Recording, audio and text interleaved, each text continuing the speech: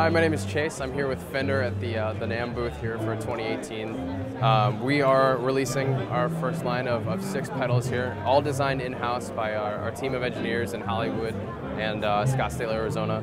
We've got the new level set buffer, the Benz compressor, the Santa Ana Overdrive, the PEDALS Distortion, the mirror image delay, and the marine layer reverb.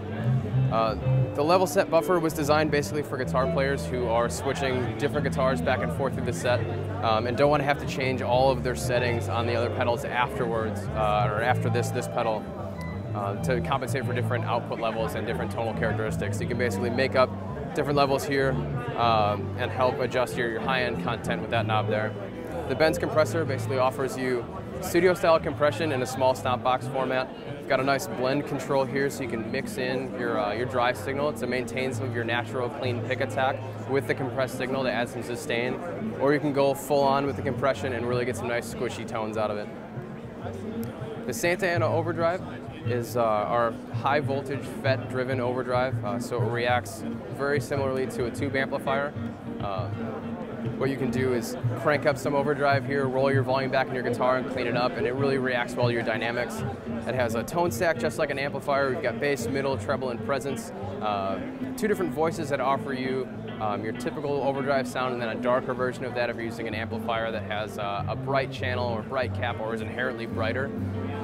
It has an onboard boost as well, which you can use to either engage extra drive or just boost your already driven signal so you can get some elevated volume for solos. The PEDALS Distortion here is a dual gain engine distortion where you can either blend the 2 drives or stack one on top of the other. They have slightly different tonal characteristics, so you can really find a sweet spot that works well with your amplifier and your guitar. The mirror image delay is a super versatile digital delay that has digital voices, analog voices, and tape style delays. You can add on an 8th note to really get like a galloping delay sound. You can tweak the different modulation that you'd like to have on your effects.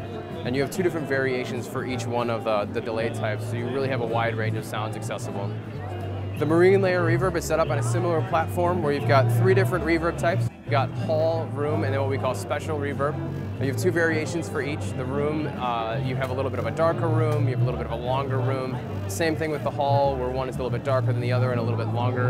And then the special reverb, you have like a modulated cathedral, which is really dark and gives you kind of like a swimmy chorusy effect. And then you have like a classic shimmer reverb where you get octave swells that come in underneath. So I'm going to go ahead and play a couple of these together for you so you can hear how they sound.